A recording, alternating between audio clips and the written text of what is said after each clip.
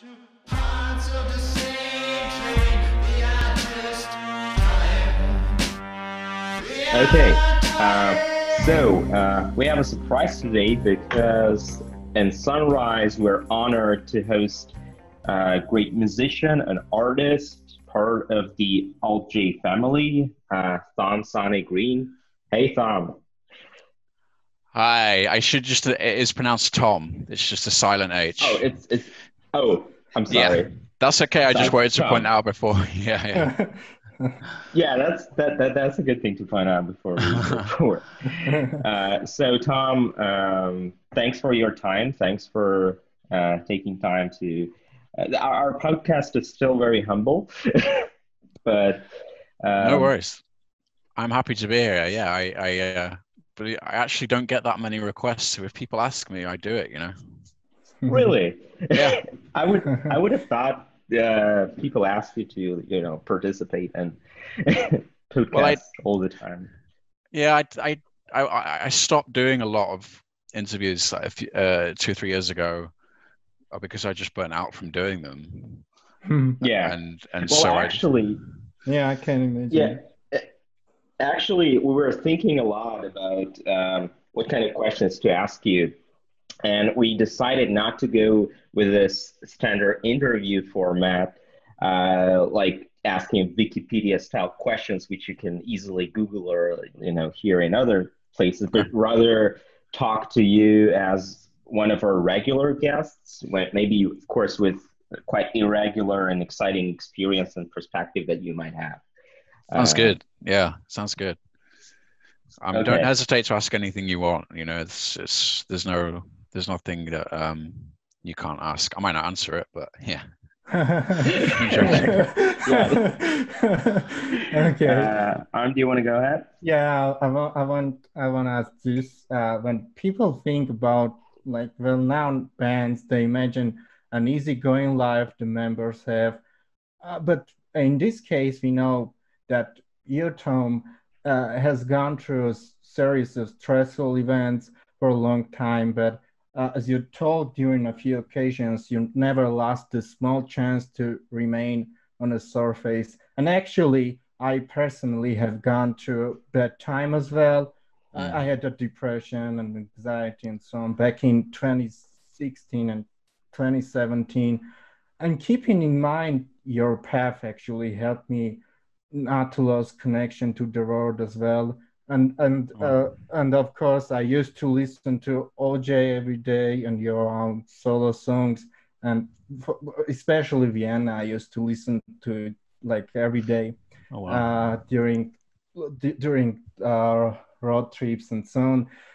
I Mm. shall note your art has a huge therapeutic effect indeed. And I just wonder, what do you think where it comes from that? Is that a necessity of that, or is that just there wouldn't be another way? I'm yeah. Yeah, I think it's complicated because I've always been somebody that feels like they need. I feel like it's a need for me to by creating things and by being creative and Hmm. making art. That's a way for me to process what is in front of me and the way that I perceive the world. Hmm. And it's just how I interpret things. For me, it's a way of analysis. I exist in a certain way and I feel things and perceive things, and I feel this need to convey what it is that I'm feeling or seeing, either through music or visual art, or Hmm. playing video games, or by the clothes that I choose to wear, or everything really. It's a lot of it's subconscious behavior, obviously, but I think either that could have come from a place of um, being very inward. I from very in a very early age, I was very introspective and very closed off from people, and not not necessarily deliberately. A lot of it was a coping mechanism, Hmm. Hmm. and the way that what that does to somebody like myself, it kind of enables this imagination, and you know, at the moment, like I've been very, very fortunate to have the opportunity to do CBT therapy, which I've been doing for a couple of years. Oh, yeah, really? Yeah, and I've had various forms of therapy like throughout my life, but they've never really clicked. So I've had various like diagnosis of things and various counselors and people like that, but it just never clicked. They couldn't quite grasp what was going on for me. So last couple of years I have managed to find a way to like make sense of who I am to the point where I'm less uncomfortable in my own skin. Yeah. Which is very freeing. I was excited listening that because I'm a CBT therapist myself, and yeah, and actually meeting with the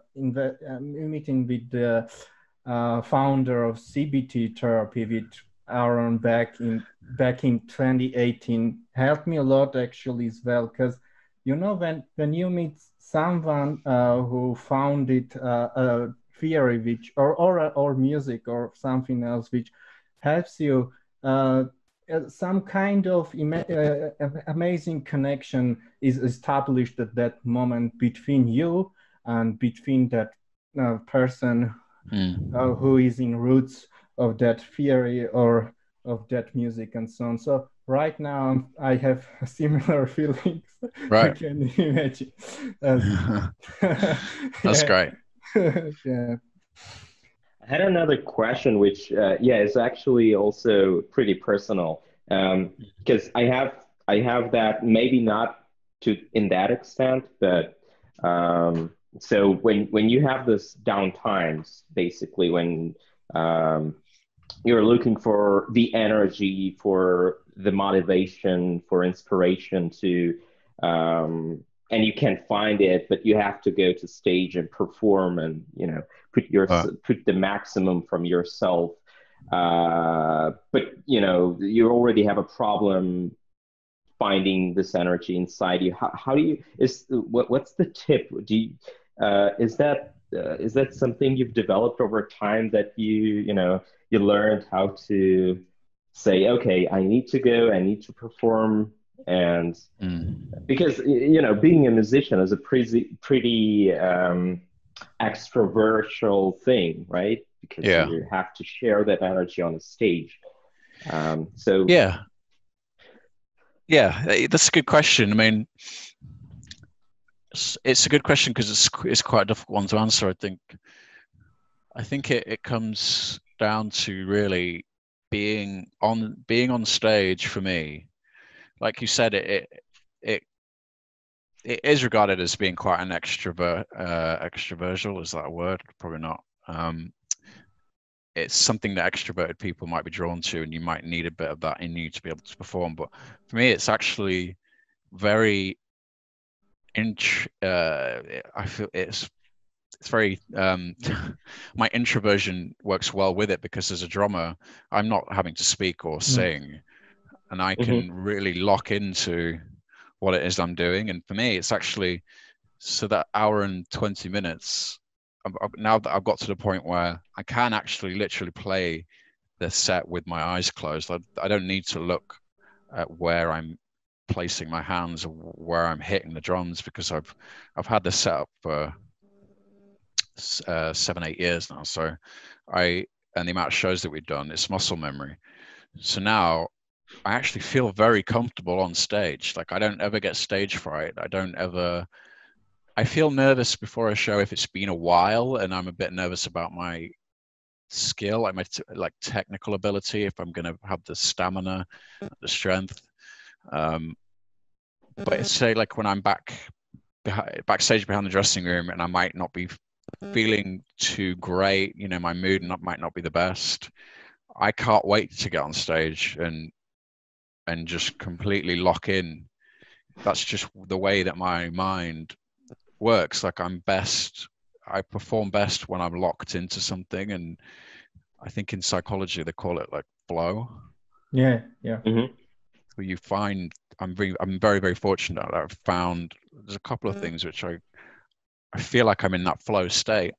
And when I'm playing the drums, like it it it feels I'm completely at one with the music, with my kit, and the way that it's designed. My drums, like the use of no cymbals, it's all very low end, like bass, Mm-hmm. low frequency, and I really feel it. And my seat has it's connected to an amplifier, and it sends pressure into my body. So when I hit, say, the kick drum, my stool sends pressure up my back, and the same with every drum, different frequencies.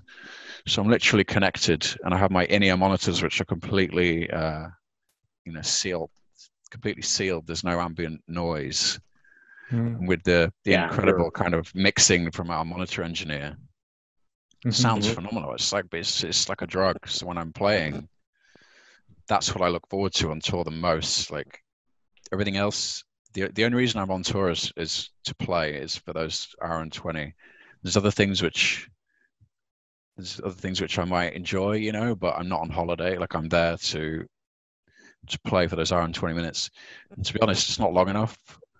And I sometimes come off stage and I'm so like emotionally drained and so riled up that I don't know what to do. Like I feel like I get angry, I get like impatient with people, I get like I can't just sit down and like slip back into like looking at my phone. Like I have to like have all this energy, and there's nothing like that, and I think about going on tour, and I'll be honest, I get nervous about a lot of it. Somebody like myself, it's very difficult, and I've learned to, the only reason I can be there is for those hour and 20 minutes each night. Yeah. That actually sounds like a response from a person who's gone through real therapy, because what I was having trouble with, of course it's not to that extent, because my job is not that extrovertial in the sense that you don't have to perform on a stage against thousands of people. I'm an astrophysicist. So Wow. you have to provide talks, you have to advertise yourself, your work. So there is an element of that, and I really hated it. I really hated that social part of the science, because when you're actually doing science, you're doing it all by yourself. You're spending time thinking on stuff. You're spending time, I don't know, writing papers. But when you're advertising your work, that's a completely different story, and it's completely different skills you have to. Yeah. It sounds similar in a way that, like, when what you're describing now, the kind of the more the stuff you do alone, like, and that's the stuff I enjoy. Like I not necessarily alone, with my bandmates when we're working. It's just the three of us, and we can focus, and we really are like we're like one brain when we're in that flow. Like we are really just, we know instinctually what we're doing. A lot of the time we don't even need to discuss it, we just kind of do it. And then everything else, what I worry about the most is we work on an album, then I start to get really nervous about handing it over to like anyone outside of that, the cell of what we are. Like anything outside of that I get nervous about, because I can't control how they behave. Like I trust people, but I don't really know like how it's going to be, how the music is going to be affected, and then more and more people kind of build around it, and then the control and the I'm very precious of it, and it the promotion of it and things like that, like you were describing, like the promotion and the performances and all that kind of stuff it's a balance for me. And I actually find that the bigger the show, the easier it is. Like if I was to do a show with like 100 people, I'd be far more nervous. So I do sympathize with you. Like Because like the response is more direct. yeah, The you can see connection their is like faces, you can more, see their yeah. expression. And I imagine doing what you're doing, there's not much expression. Maybe it's a bit like, well, with us, like it's music, so people feel like they can maybe dance a bit, or they can like, they can chat a little bit, or have a drink. Like I imagine when you're doing like a lecture, it's just, I imagine it's petrifying. I mean, the part I didn't like is that, well, you don't control the response to your work. You might have spent like 2 years doing a project, and then you present Mm. it, and the response might not be as exciting as you have imagined, or they might actually completely criticize it out. Right, right, So right. that's also a possibility. But the what actually kind of changed my approach to that is actually the therapy itself, because I was also going to therapy, and they well, not the advice, but like kind of the tip to deal with this was that this is really a game, like a video game. Right, You don't quite control everything in the video game, right? Because there right. are rules you have to play with, but in the end of the day, you do, right? Mm. And Yeah, at the end of the day, you get used to it. right, right. You know how to play this. So I Yeah, think that this playful approach kind of helped me to change my view, and and it resonated pretty similarly to what you said about going to concerts and perform. Like, yeah, you mm. can close your eyes and just Yeah, yeah. enjoy the process. And I do like, whilst being more on the introverted side of the spectrum, there is a part of me that really enjoys people's response to what I do. Like, I've always uh, I've always been attracted to the idea of being able to move people. So performing in a way where there's certain tracks that we play live that have certain moments where I can feel the audience change. Like I can feel their emotions Mhm. being um, manipulated is a bit of a weird word, but I can feel the room change, and those moments uh, are can be very, very profound. It's just, it's a beautiful thing that human beings are capable of, and it's one of the few things that um, I'll try and word this without sounding incredibly egotistical. Like it's emotions I don't understand. Like I'm fascinated by how a painting, for example, can really bring somebody to tears. Mhm. And Mhm. I'm drawn to that. I'm so drawn, like across all kinds of mediums, like painting or music or acting is a big one. Yeah. What is your last painting, actually? I was going to ask that. Well, I'm working on a few at home, which I'm using oil, which is an absolute nightmare, and it means that like I have to I be a can lot more imagine. patient. Yeah, it's so bad. Like I just don't know what I'm doing with it. You take the tiniest amount and it feels Mm. like it just is endless. So you can't clean it. Mhm. I don't know how I'm supposed to like, yeah, But see. that's part of it, right? That's part of the process. The material is part of the art itself. Yeah. It is, and for a lot of people it's the most important thing, or it's a big part of it. For me though, it's really, obviously I prefer oil because of the texture, and it looks to me, it looks better, it looks denser, and um the way that the way that light interacts with it is better.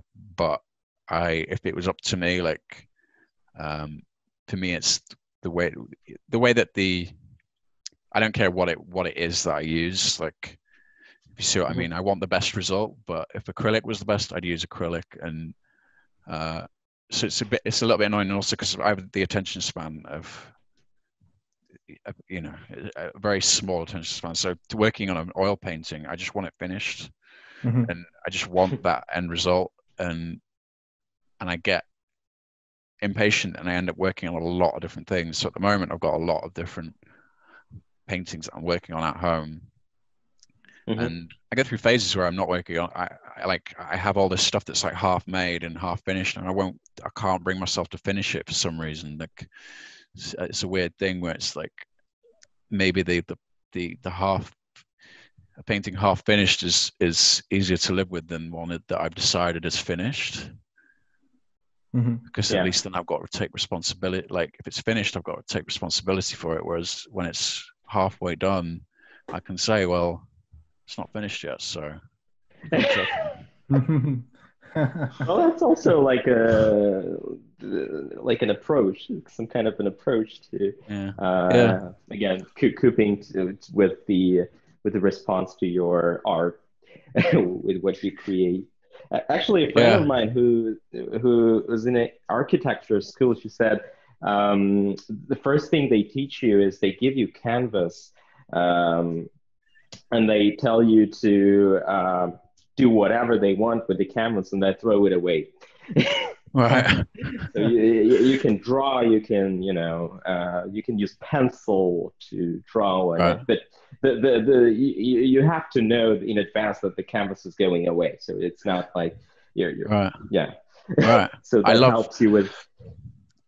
I love those. Sorry to interrupt. I love those art school like kind of briefs. Like I absolutely love doing that because I studied fine art at university and I loved getting a brief and thinking of like how I can like deconstruct it the furthest, like what's the furthest I can get away from what everybody else is doing or I think is going to do. Yeah. This is something I really, really missed in science because you don't have that much because there is a topic that you work on and it's pretty standardized. You don't get to move left and right too much, and this is something I really miss in science. Right? Is there a I don't know? Is there a field in like of science where you can be like creative with what you have? To some extent, I think there is. Go ahead. Yeah, go ahead, please.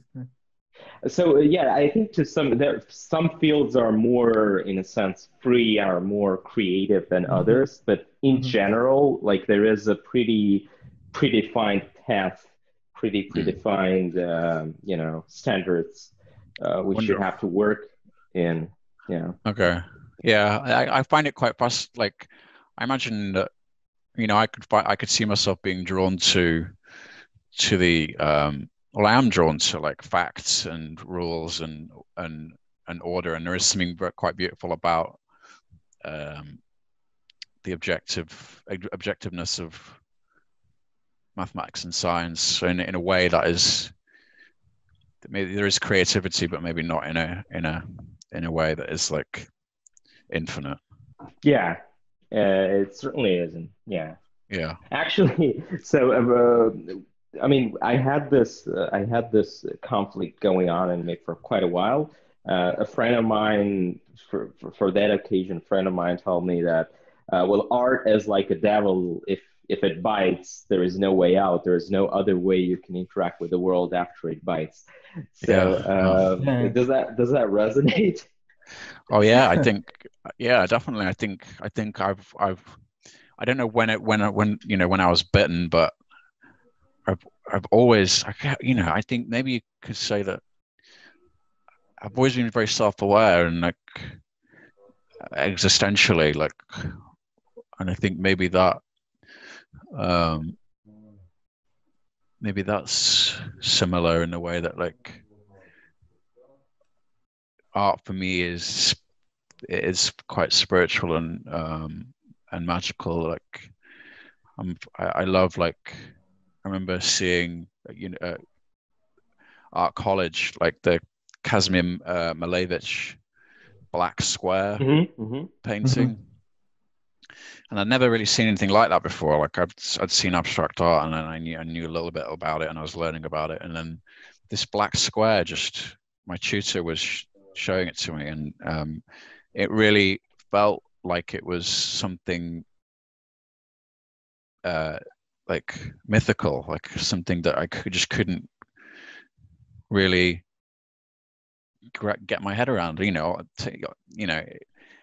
All it is ink on a piece of paper, but what it represents, like abstractly, like like a portal into something else, maybe, or maybe it's just a finite point, like it's just saying like this is one thing and that's all it is. I don't know, but once I saw that, everything did change, and I still since then have not been able to really, like, I don't think I've ever really been able to progress from, because I did a lot of black squares myself after that, and the idea of just creating something whole and pure, or representing a concept that is pure, I don't think you can ever do that. So it's a weird kind of struggle that I've had, but yeah, I feel like art is a religion for me, and I can't So really. this is Yeah. this is Same actually here,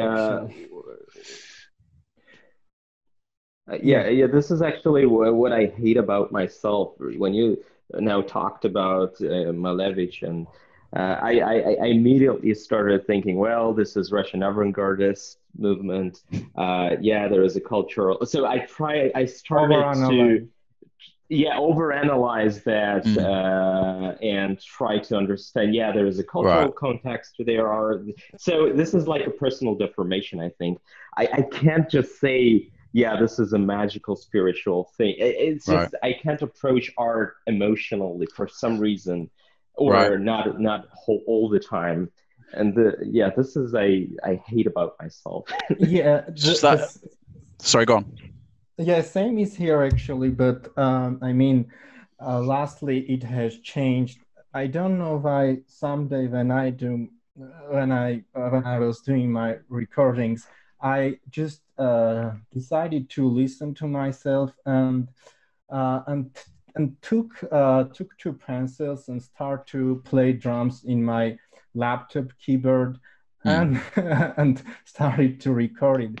And it was like you have mentioned about flow in psychology, flow state. So I suppose I have been in that flow state. So generally we face that flow state sometimes in dreams as well.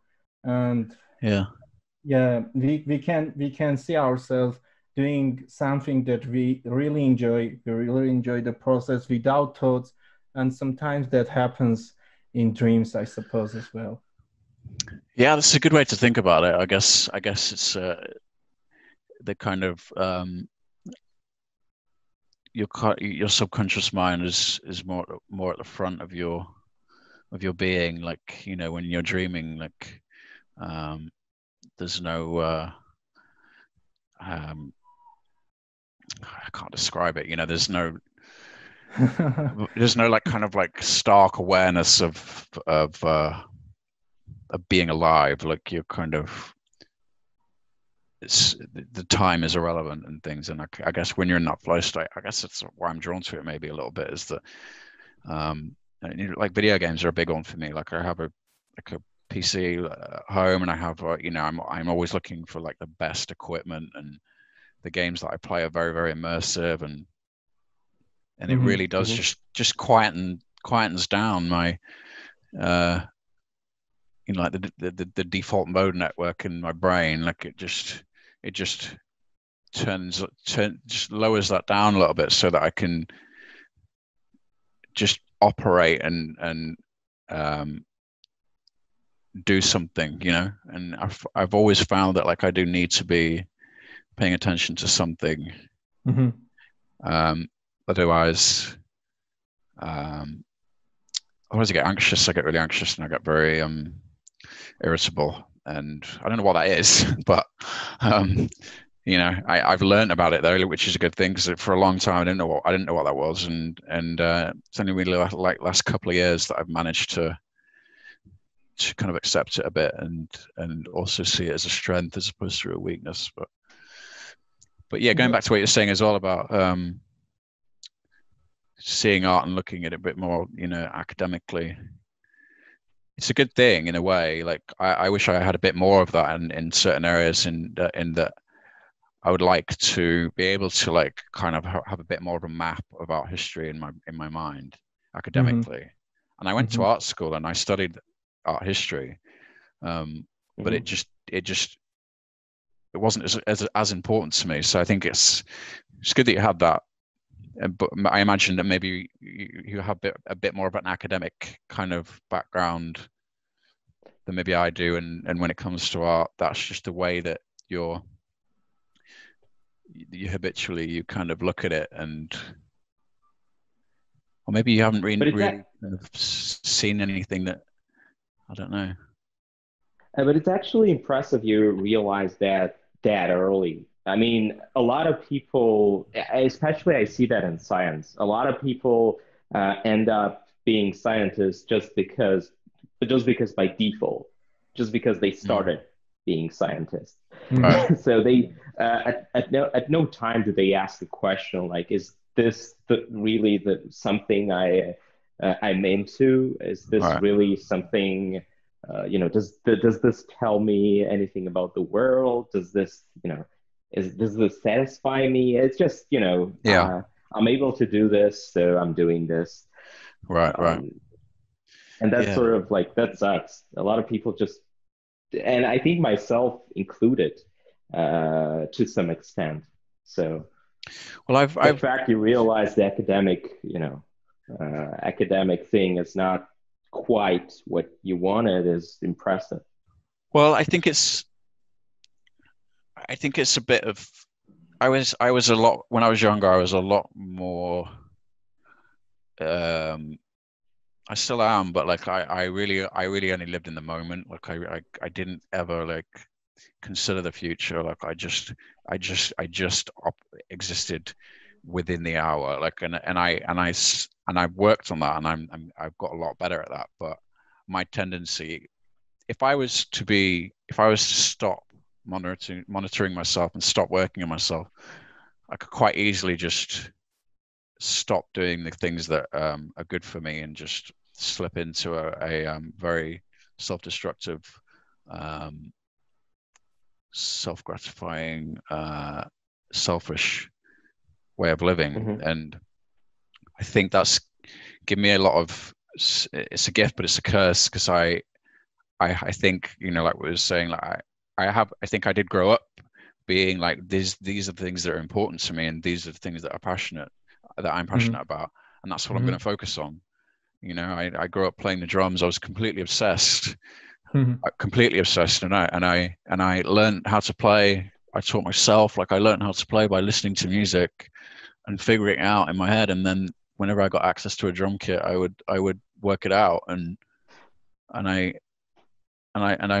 been blessed to be able to do that. But at the same time, I'm 34 and I'm only just learning how to like pay bills properly. Like, and I know that a lot of people find that difficult, but I find it particularly difficult. Like, and I've only just got like a skincare routine. Like I only just now realize that I have to eat vegetables at least once a day. Like, like these things which I just didn't give a fuck about. Like, and I can relate. I can totally relate. yeah. And I think deep down in my being, I still don't give a fuck about, but I've learned that like I do want to live past 50, and I in order for me to enjoy things, and in order for me to do the things that I really love doing for as long as I can, I have to do those things. Like I have to brush my teeth, I have to drink water at least once a day, but it's hard, it can be very hard finding that balance. But I've not been able to do it without the help of other people either. Like it's taken a while, but so yeah, I'm blessed in the way that I'm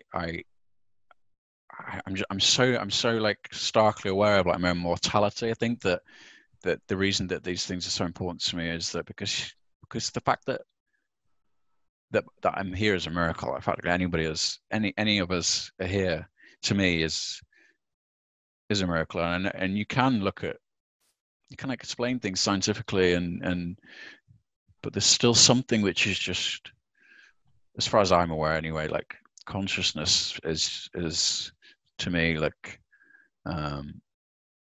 it's a myth still, and I want to be able to experience it for as long as I can. So yeah.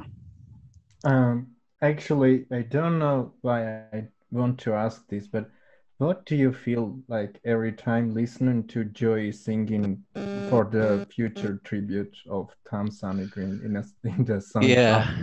Up? Yeah. A few things. Yeah. I part of me is flattered. Like part of me is like, that Joe and I have a friendship which is beyond a friendship. Like it it's cliche, but it's like we're like brothers. And the reason I say that is just because what we do is in a band and the way that we are friends it does transcend the friends that come and go like in your life. And I'm very flattered that, because for somebody to write a song about you is like when you think about it, it's difficult, and he's opening up and he's being vulnerable, and I'm flattered. But on the other side of it, I'm like, is he predicting something? Like, is he is this a way to, I don't know, like the kind of the critic, my self-critic is yeah, like, what's he saying? But I don't challenge it because that's his art, and I respect it, and I'm not offended, or I'm not like, I'm flattered, if anything. So it's a beautiful song as well. Me personally, listening to that part every time, I have small depression. As what I feeling listening to that words is when a soulmate sings about sings about another soulmate. So it's like kind of unique feelings, and I imagine myself that a friend of mine tells a similar words after I pass away. So that's why I have kind of depressed feelings. Yeah, you're right. Yeah. So, but I mean, a friend of mine who's actually a philosopher, he called this kind of friendship camaraderie. However cliche it might sound, when there is something other than just your relationship, just your friendship, something else which you can't quite understand. It might be ideological, it might be whatever, but you can't quite understand. But there is something, and he kind of called it camaraderie in an old Soviet way. Yeah. It's there are, they're very, very rare as well. Those relationships. Joe and I have fallen out on tour before, and we've fallen out badly, and there was a period of about 2 months where we didn't say a word to each other, and we were on tour, and we were in the same dressing rooms, same tour bus, same flight, on the showing the same stage together. We couldn't look each other in the eye for 2 months, and that's, I think, only comes because we care about each other so much. Like, if I didn't care, I wouldn't have found it that difficult, and I know that he found it difficult as well. And if it was just another friendship, then it the fact that neither of us were really wanting to give in as well, I think, says a lot. So by the way, very fortunate. Yeah. If there is not, by the way, if there's not the pandemic situation, so you should be in Russia after 8 days, I suppose, at 15th of July, right? And Yeah. you should visit giving concert in St. Petersburg and Moscow. As we actually we are nation being part of USSR, and that's very interesting. What thoughts you have about Russia? As that was not going to be your first time being in Russia. You have been there many times, so it's Mm. interesting. What kind of thoughts do you share about Russia? Do you have about Russia? Well, I'm quite naive and ignorant to the kind of like tapestry of like Mm, global politics, to be honest. I mean, I don't like the way that from what I've seen, you know, the way that the government treats their own people. I think every country has problems with that, and yeah. you know that you know that how Putin is.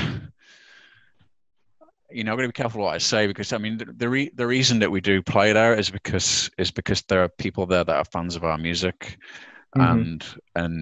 and my job in the band, you know, or, you know, the jobs band part of it is to share that with people. Otherwise we do it and we don't release it and we keep it to ourselves. So I Mhm. think we owe it to fans wherever they're from to share it with them. And I've only had good experiences when I'm there. Like, you know, despite what what I might be going through myself, like Mhm. Hmm. it's been great. Like the fans there are very they're very respectful, and they're very grateful, and it feels like playing anywhere else. So we've played in controversial places before, and um, it is tricky. Like there are certain places that as time goes on, I would maybe have more of a problem playing, but um, it's always talked about between the three of us and our management, and we usually come to the conclusion that imagine being, if I put myself in the shoes of a fan, Hmm. imagine there's a 15-year-old Russian boy in Russia who Mhm. is a big fan and knows that we're going, and for him it's a way to escape, and maybe it's a way for him to connect with something that he loves, and maybe people that are like-minded, then I'll do that. Yeah, and actually, interestingly, you have many fans in Armenia as well. A kind of fans you have described it just, and somehow your And music. actually, disproportionately many, I would say. Right, Yeah. right. Actually, right. Just yesterday, three of my small network on Facebook shared like songs of OJ, and somehow your music resonates a lot with the mood and emotional basis of Armenian youth. This might Right. or might not have to do with the poor average mental condition of the younger generation dealing Yeah, with that's dealing. Yeah, maybe I don't know. Just this is just a supposition, but so I have this question: have you ever heard about Armenia, and what particularly do you know? Because I suppose that's going to be very interesting and very personal for our followers. Right. I'll be honest, I don't know a great deal about Armenia. Hmm. Yeah, it's something that it's not coming my radar too much. Hmm. But have you ever heard at least about Armenia as a country? Yes, yeah, yeah. give us a hope. Oh yeah, no, of course I, of course, yeah. Yeah, yeah. I mean, yeah, the thing is, Armenia is pretty small, and small not only in terms of like the square kilometer count or population count. It's small in, you know, ambitionally, I would say, Right. in any other sense. So people are pretty, when you live in Armenia, you live with everyone else. It's kind of, Okay. you have a close relationship with everyone else. I think this is part of why um, your music kind of resonates, because it's so, I don't know, comforting. It's so Okay. yeah, Yeah, I can't find words how to yeah. I've heard that before, and from many different places and many different Yeah, people. Like I could imagine that. Yeah. and that is a really beautiful thing. That and I think that's testament to Joe and to Gus as well, to an extent. You know, Gus is involved in the lyrics, and I think it's testament to them. Joe is very, very good at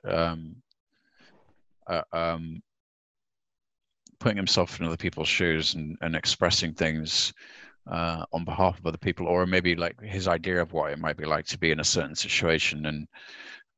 And I forget that, to be honest. Like I forget that the music resonates with a variety of different people. So when I meet people, or people like yourself, mention it back to me, it's a gift, to be able to have that effect on people. Really, it's incredible. Right. And you do have a pretty, I mean, I can assure you, you do have a pretty large impact, especially in Armenia, I'd say. Yeah, it's interesting, but yes. Yeah. It's crazy. Yeah. And personally, both of us, I suppose. Right. Yeah. Me and Hike. So yeah. Amazing. Okay. Are you guys both? Yeah. Where are you guys based right now? I'm in Yerevan, and Hike is in Princeton right now. He's doing his PhD in New Jersey. Yeah. Okay, great. Princeton University, and I'm in Yerevan right now. The reason we actually asked the question about Russia is because I lived there for quite a while, 7 years. You lived there? Oh, wow. So and in general, Armenians are pretty close to Russia. Yeah, so and also Armenians have special feelings regarding Russia. That's why I have asked that question. Right. Fair enough. Okay. Thank you very much, Thom, for your time. Actually, this has been quite a conversation, which I think both of us, me and Armen, really enjoyed. We really do appreciate. Yeah, it's my pleasure. It's my pleasure. Yeah, like I said, I don't. I think I scare people off quite a lot of the time. And people ask, I don't mind. Yeah, it's been an interesting conversation as well. Like, I don't often get to talk to people who like scientists and that kind of thing. So it's nice. Thanks. Thank you. Thanks. Okay, my pleasure. Okay. So, goodbye. Thank you. But take care. Goodbye. Yeah, you too. Thanks. Bye. An honest everyday alone.